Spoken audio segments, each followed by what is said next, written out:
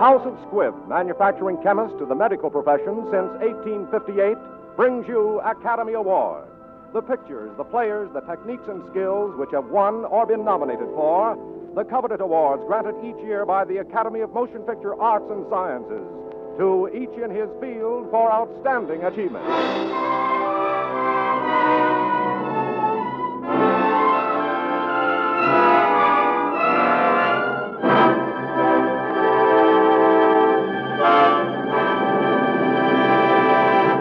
The House of Squibb, makers of the great family of Squibb medicinal products, today brings you two distinguished stars, Pat O'Brien and Anoff Mongeau, in the famous story of newspaper life, Front Page, which was nominated as Best Production of the Year for the 1931 Academy Award. Mr. O'Brien and Mr. Mongeau will play the same roles they created for the screen, and in which Mr. Mongeau was also nominated as Best Actor of the Year for the 1931 Academy Award.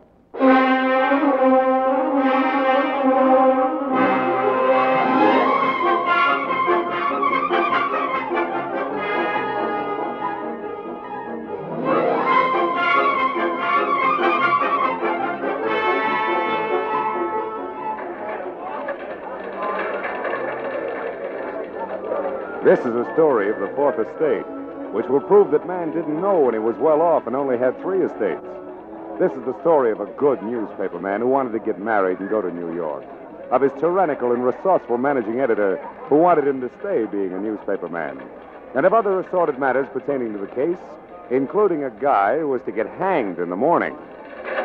Duffy. Yeah, boss? Did you find Johnson? No, Mr. Burns, not yet. We've tried all the saloons and other places that you and Mr. Johnson usually go to, but... The word is not go to, it is frequent.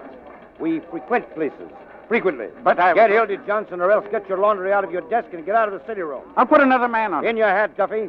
I'm after that bunch of lily-livered, pock-marked, peanut politicians who think they're running this town, and Hildy Johnson's the only man on the staff that I can trust tonight. We've got to have somebody at the hanging, and We've got to have Johnson. Hello, Duffy. What? What do you mean he's getting married? Who's getting married? Johnson. Well, he can't do that to me. Where is he? Okay. Where is he? In some church? No, a saloon. Good, good. He's getting up his courage. He's still got a chance. I'll get over there right away. Okay, boss.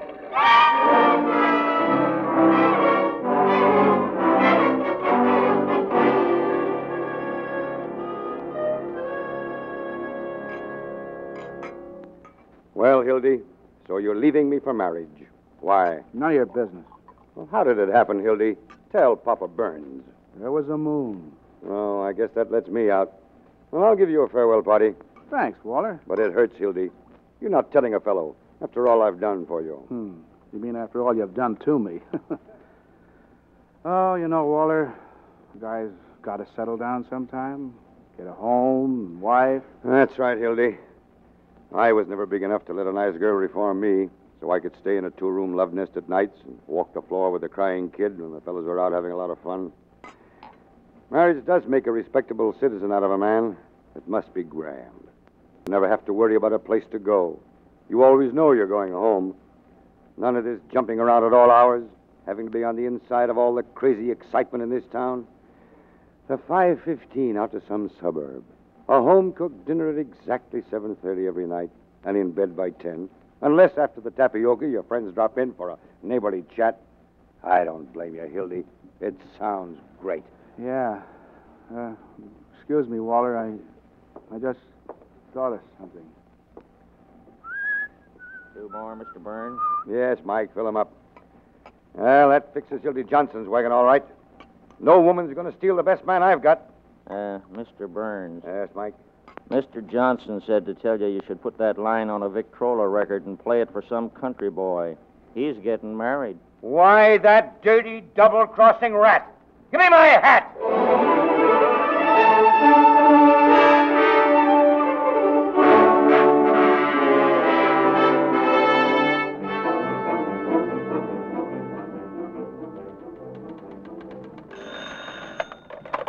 Press room, criminal courts building. No, Mabel isn't here. Endicott speaking. Oh, hello, Mr. Burns. Why, no, we haven't seen him. Hiya, slaves! Hiya, big shot. Just a minute, Mr. Burns. Somebody just came in. Hildy. Hey, Hildy Johnson. What? Listen, Hildy, will you do me a personal favor and talk to Waller? He's called up about 9 million times. What's the matter, Hildy? You scared of him? I'll talk to that maniac with pleasure. Hello, Mr. Burns. Why, your language is shocking, Mr. Burns. Listen, you crazy baboon. Get a pencil and paper and take this down.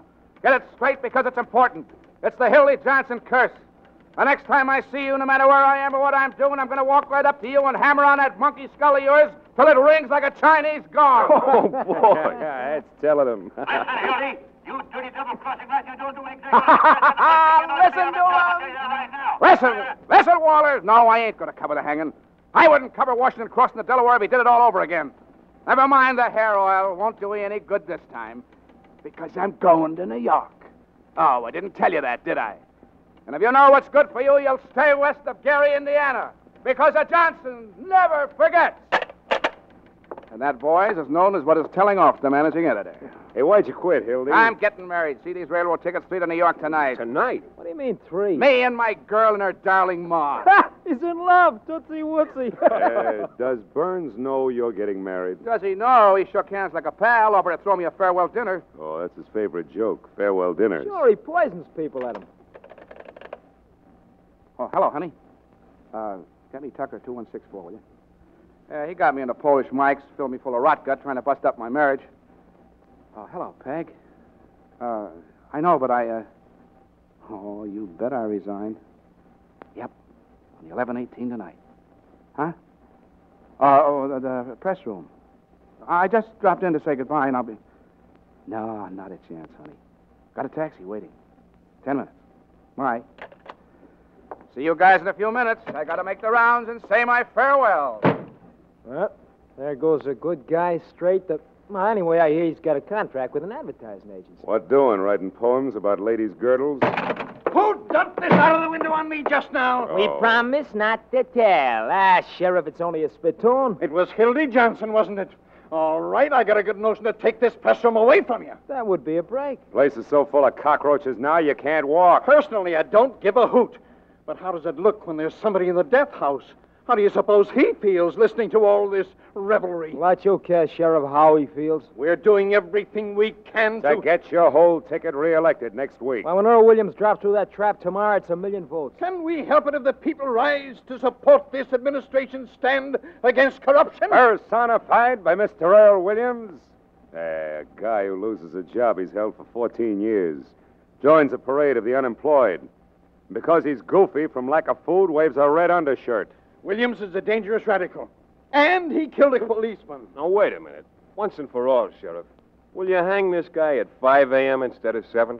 It won't hurt you, and we can make a city edition. Oh, now, Roy, you can't hang a fella in his sleep just to please a newspaper. No. But you can keep postponing the hanging so it'll come just before the election. With this new alienist coming in, how do we know there'll be a hanging? Yeah.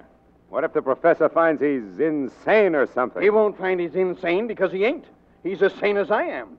Saner. Now, here's a resume of the situation. The newspapers have got to put their shoulders to the wheel. Impress on the radicals that a death warrant for Earl Williams is a death warrant for every bomb-throwing foreigner in this town. Hello, give me the desk. Hey, get this. The sheriff just put 200 more relatives on the payroll to protect the city against the redcoats. Raise my bet a dime. Okay, baby, give me the desk. Hello. The sheriff just received 4 more letters threatening his life, which he is going to answer by a series of raids. And to prove it's on the square, he's going to write himself 4 more letters threatening his life. Yeah, I know he wrote them on account of the misspelling. Desk, please. This is McHugh, Joe. More on the Williams hanging. You ready? The condemned man ate a hearty dinner. Mock turtle soup, chicken pot pie, hash brown potatoes, combination salad, and pie a la mode. Yeah, baby, you better get the rest of this. The condemned man ate a hearty dinner as follows. Noodle soup, roast beef, sweet potatoes, cranberry sauce, big hunk of pastrami. Yeah, and make mine the same.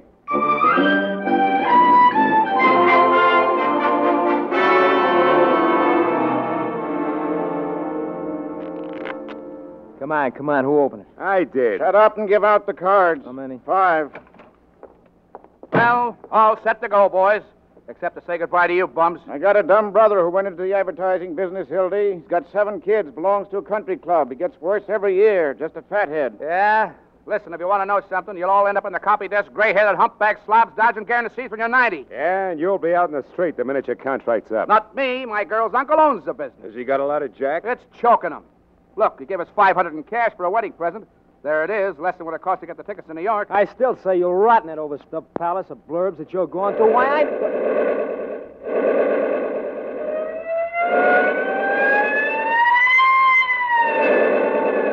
Here, what goes on? Williams broke out of the death house. Here, let me get that phone. Hurry up, sister. This is important. Hello, Jimmy Rollins. Come on, give me the desk, Oh, I might have known buying them tickets was bad luck. Hello. Hello, Morning Post. Give me Walter Burns. Burns, as an S-T-I-N-K. Waller, Billy Johnson, Earl Williams just slammed out of the death house at the county jail. Yeah, don't worry, Wall, I'm on the job. Yeah. Call you back.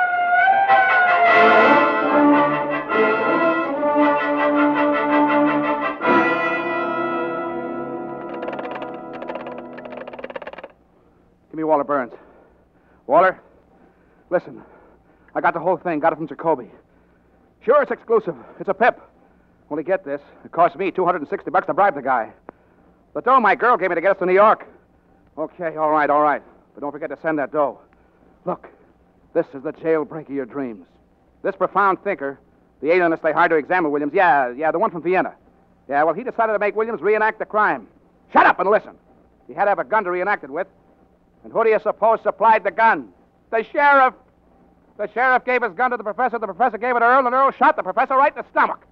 The professor's in the hospital, Williams is evaporated, and the sheriff's gone nuts. Ain't it perfect? Hold the phone, Waller, I'm not finished yet. Send that dough over right now. I just did this as a personal favor. I'm leaving town. No, I don't get married. Tell the guy to hurry with it. I'll wait here. Oh, hello, Peggy. And what was that? Well, nothing. I was just telling Burns I was through, that's all. Hello, darling. Oh, now, Hildy, you haven't done something foolish with our money. No. Then I think I better take care of it from now on. Now, sweetheart, it's going to be perfectly all right. Oh, then you haven't got it. No, not this minute, but he's sending it right over. Walter, I mean. He'll be here any minute. Walter? Oh, Hildy, that man makes you do everything he wants. You're just a string around his finger. Oh, baby, listen. I was just here by accident, and something happened. I had to use some of our money to get information. Now, I'll get it back. Look, Hildy, Mother's downstairs in a taxi cab. I'm just ashamed to face her. If she knew about that money, well, it's all we've got in the world, Hildy. We haven't even got a place to sleep except the train. Well, I'll tell you what. You and Mother go to the station and get the baggage checked. Here's the tickets. You mean you're not coming? Oh, of course I'm coming. I'll meet you both at the information booth. Oh, it's all that Walter Burns. You simply can't resist him. Come on, Hildy. Tip on Williams' hideout. We go with the riot squad. Well, okay. Wait. Oh, you're not going with them? Oh, Peggy, wait for me at the information booth. Oh, we'll watch downstairs first to see you don't go anywhere with the riot squad. Okay, baby. I'll just finish up here for a few minutes and meet you under the clock. All right, Hildy. But if you don't come, I'll never trust you again. So there.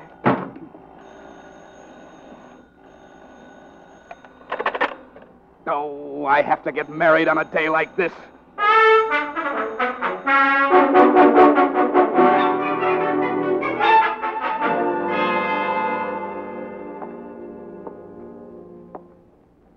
Is this the press room? I'm looking for the sheriff. I'm the sheriff.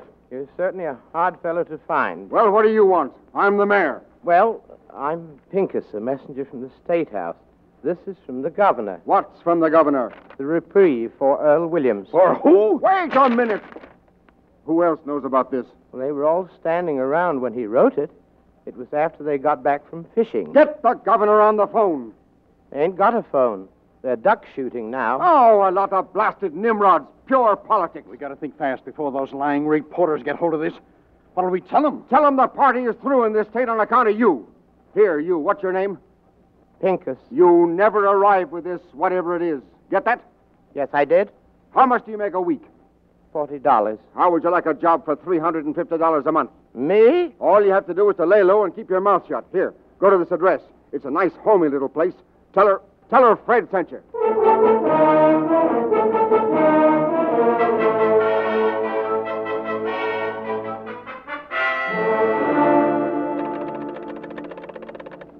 Listen, Burns.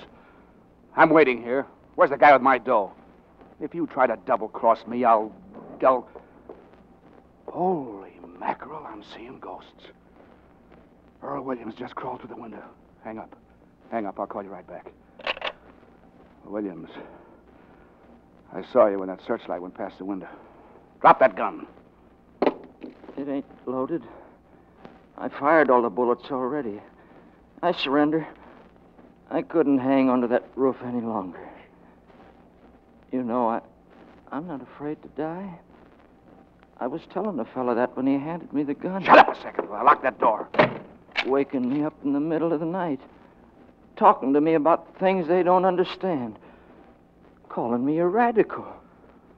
I'm an anarchist. Yeah. It's got nothing to do with bombs. It's the philosophy that guarantees every man freedom. Yeah.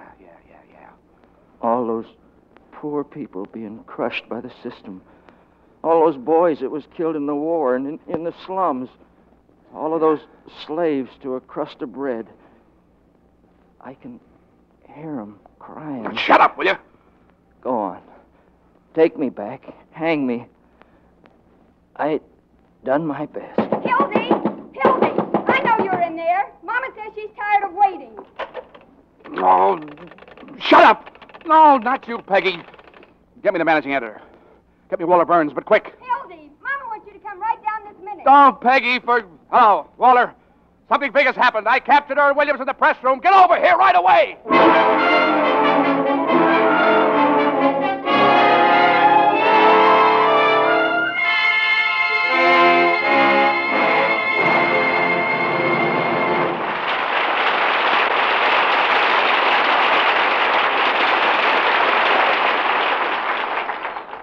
In just a moment, you will hear the second part of Academy Award.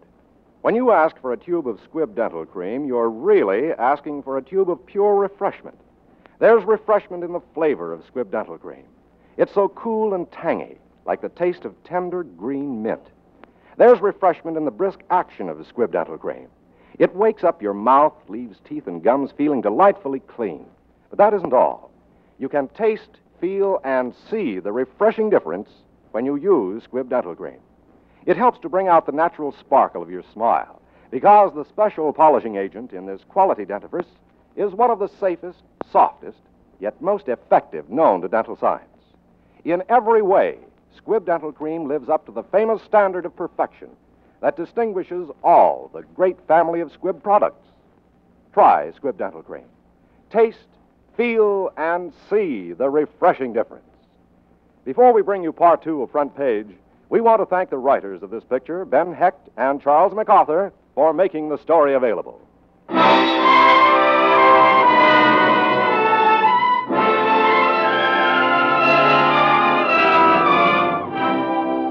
And now the House of Squibb presents part two of Academy Award, starring Pat O'Brien and Adolphe Menjou in Front Page.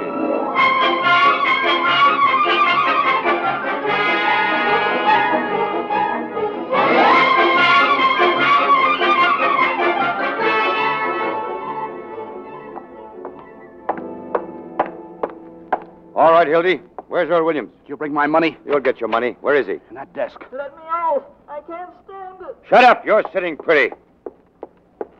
For the love of Mike, Mother! What's the matter here? Who's she? It's my girl's mother. What are you doing? Shut up! I won't shut up. You're doing something wrong. What's in there? Oh, Louis.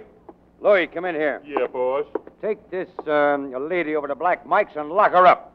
See that she doesn't talk to anyone on the way. What's that? Okay. Oh, Walter, you can't do that. Tell him it's a case of delirium tremens. Listen, Walter, this will get me in a terrific jam. Don't worry, Mother. This is only temporary. Hey, where do you think you're going? Let go of me. I got to get my girl. Your girl. Why, in time of war, you could be shot for what you're trying to do. Oh, nuts! There's your story in that desk. Story. We got the city hall where we want him. We're going to crucify those jerks. We'll keep Williams undercover until morning, so the Morning Post can break the story exclusive. Then we'll let the governor in on the capture. He can share the glory. Why, you sap, they'll be naming streets after you over this. Yeah, but we can't leave Williams here. No, we'll get the boys to move him in that desk over to our office. Get that typewriter. Huh? Start pounding out a lead. Come on, snap into it. How much do you want on it, Walter? Hello, this is Burns. Put Duffy on. Snap into it. What? Hildy, give me all the words you got. Hello, Duffy. I want 10 Huskies over here at the press room right away. Now listen, Duffy. I want you to tear out the whole front page. That's what I said. The whole front page out. Hildy Johnson's writing the lead. Hildy! What the devil do you want? Hildy! What? You can't come in here, miss. Get out. Listen, darling. Where's Mother? I don't care if there's a million dead, Duffy. Make room for this story. Peggy, I gotta ask you to do something. A big favor. You're not coming. Take all those Miss America pictures off page 6. Hold it, Duffy. You're doing this to him. He was going and you stopped him. Get out of here. Peggy, I can explain. You'll keep your mouth shut. Hello, Duffy. What? I don't care. Jump the Louis Kahn controversy. Spike it. Peggy, you're marrying a newspaper man, not a junk-headed fancy boy. Oh, you never did love me, or you couldn't talk to me that way. I can't stand it in here. I'm smothering to death. Get back in there, you mock turtle. Not you, Duffy. Put Butch on. Oh, this is the end. I don't give a... Don't leave me, Peggy. Keep it coming, Hildy boy. Get the story out. Hello, Butch. Never mind the audition for the mail train. Hold it up. Stop the presses. Listen, you're not working for the advertising department. Keep on this wire.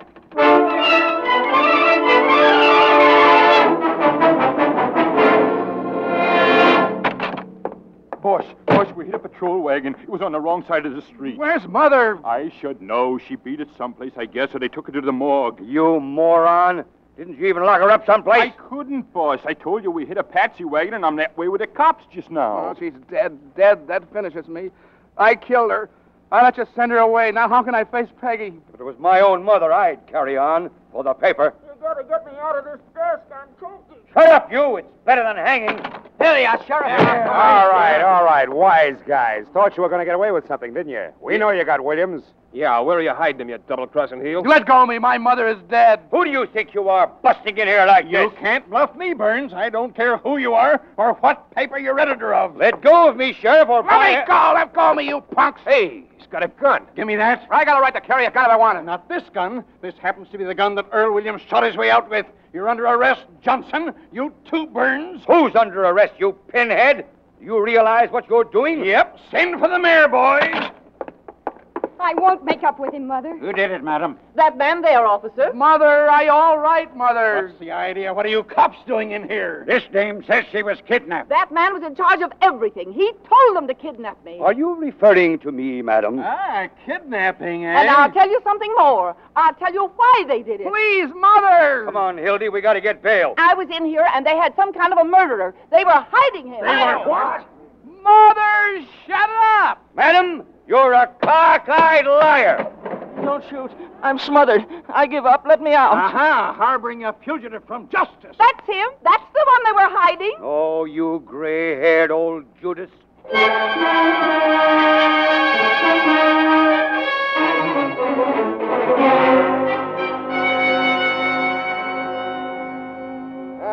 So you got him, eh, Sheriff? Good work. Good work. Yep, Mayor, there they are. Look kind of natural, don't they, with those handcuffs on? Sheriff, you're going to wish you'd never been born.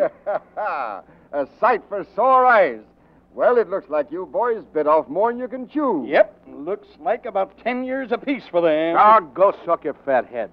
These guys are going to be in office about 2 days more. Then we're pulling their noses out of the feed bag. I sent for the district attorney.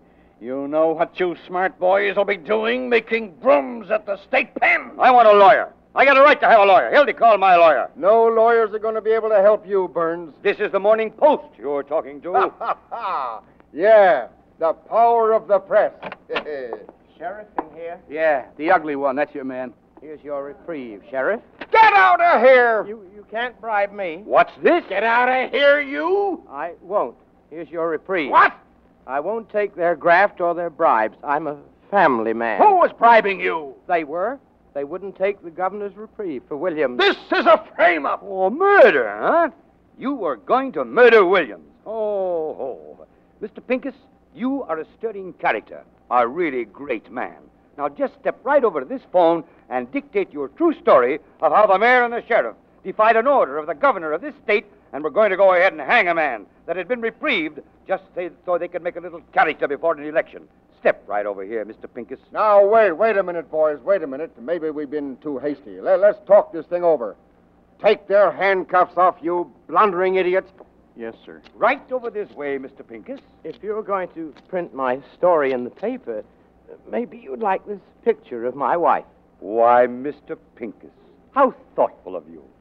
A very, very handsome woman. Thank you. Hildy, get on that phone. Hello, Duffy. Listen. Tear out that whole front page. Yeah, tear it out again.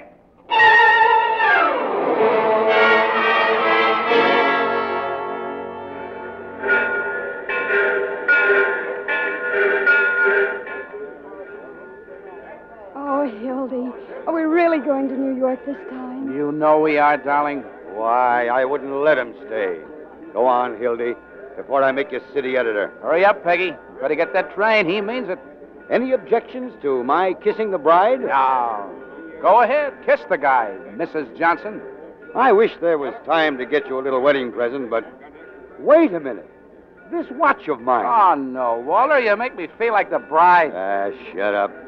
It was a present from the big boss himself. If you look inside, you'll find a little inscription. To the best newspaper man I know. When you get to New York, Hildy, you can scratch out my name and put yours in its place, if you want to. Oh, you know I wouldn't do that. Oh, go on, Hildy, if Mr. Burns wants you to. You don't want to hurt his feelings. Well, this is the first and last thing I ever got from a newspaper. Well, goodbye, Mr. Burns. You know, I always had a queer opinion of you, Mr. Burns. I still think you're a little peculiar, and so does Mother. But you're all right. Underneath, I mean. I think you're a peach. So are you. You look just like a little flower. Goodbye, you big baboon. Goodbye.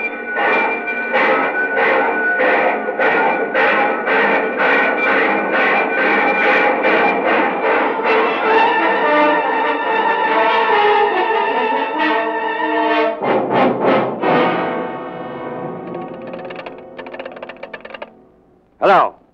Hello, Duffy. What's the first stop of the 1240 to New York? That's right. I want you to send a wire to the chief of police. Tell him to meet that train and arrest Hildy Johnson and bring him back here. Wire him a full description.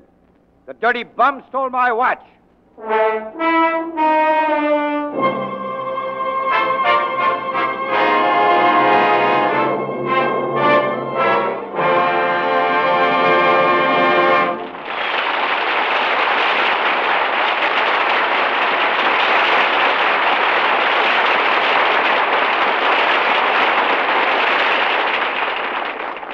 Only a little more than a generation ago, druggists had to compound many doctors' prescriptions from natural products purchased in such crude forms as roots, bark, leaves, and seeds.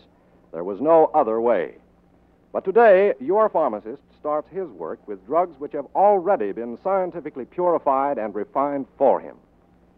First to produce many such drugs, the House of Squibb has played a vital part in the swift development of the profession of pharmacy. And so today, the uniformity, purity, and efficacy of many prescribed medicines can be traced to the uniformity, purity, and efficacy of the Squibb products used in their making. Your pharmacist, like your doctor, knows from daily experience how much Squibb's standards of quality mean to the cause of human health. He knows that every product bearing the Squibb name is the result of a quest for perfection that never ceases. That's why Squibb is a name you can trust.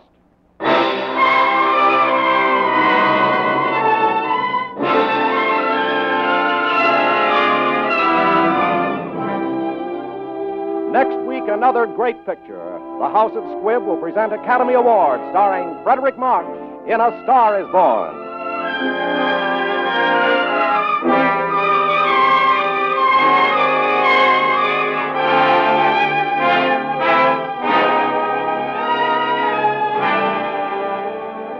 Today's performance of Front Page was written for radio by Frank Wilson, with an original musical score composed and conducted by Leith Stevens.